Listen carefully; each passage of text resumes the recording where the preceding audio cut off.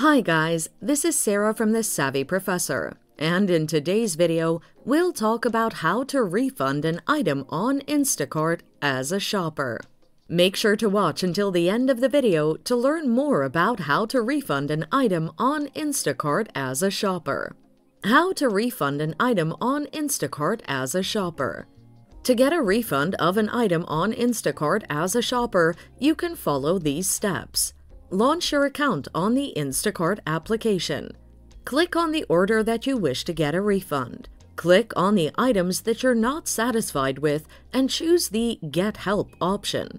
Clearly describe the issue, giving detailed information as soon as possible if your order has missing items that were charged for on the final receipt, has spoiled, expired, unusable, or damaged items, or any other inconvenience that you may have encountered with your order.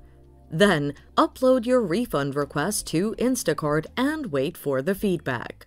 Instacart refund requests are instantly processed. However, depending on the shopper's financial institution of choice, it may take 5 to 10 business days for the funds to be visible in your credit card account or bank. The refunds will appear there and not in your Instacart account.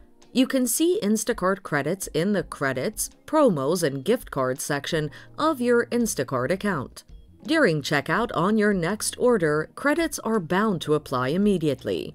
Lastly, it's important to know that a shopper is entitled to a refund if there is any inconvenience concerning the quality, quantity, or any other issues concerning the purchased items. It is also crucial to remember that refund requests should be made within 7 days of the pickup or delivery.